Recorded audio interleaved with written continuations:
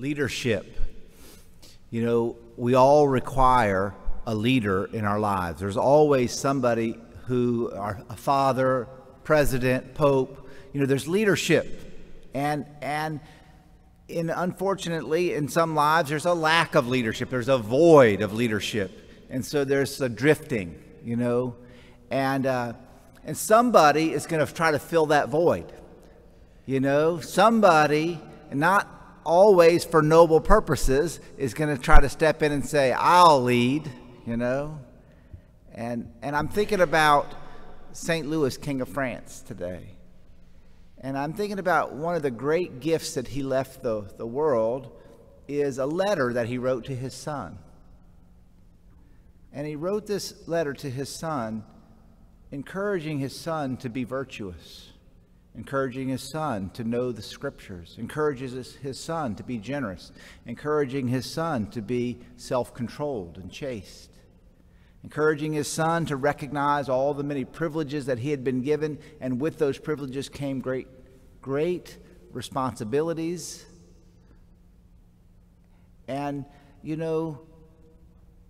that sense of leadership and passing leadership on to others, right?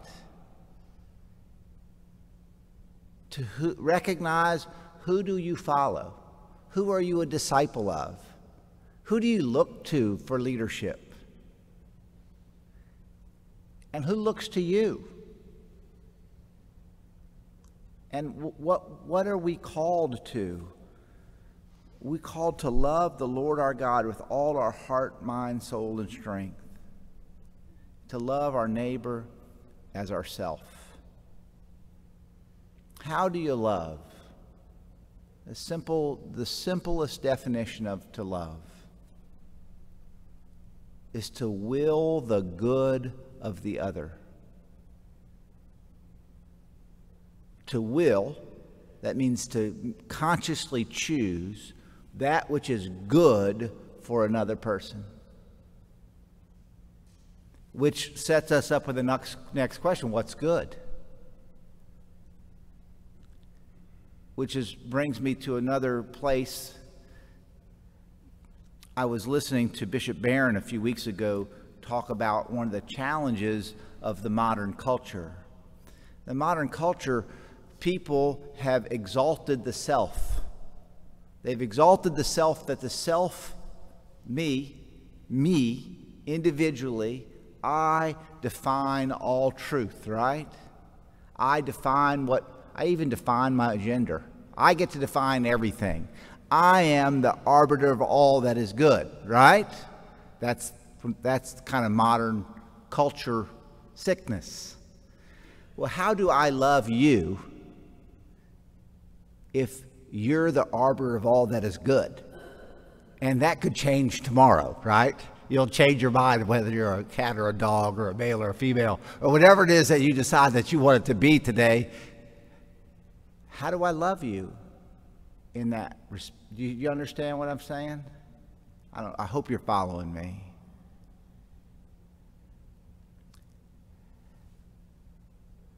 We're drifting. We're drifting. We need leadership, don't we? And I think about, we live in Bay St. Louis. We have St. Louis Bay out here. We have St. Louis, King of France. We have the saints, don't we? We have our Lord, don't we? We have these great gifts. What is the first, what do we owe people?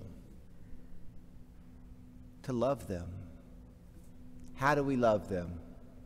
We desire what is good for them. What's good for them?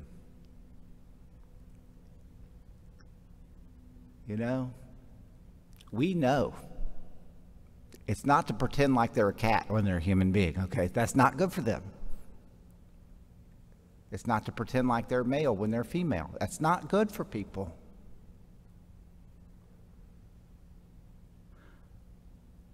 To love the Lord our God first with all our heart, mind, soul, and strength.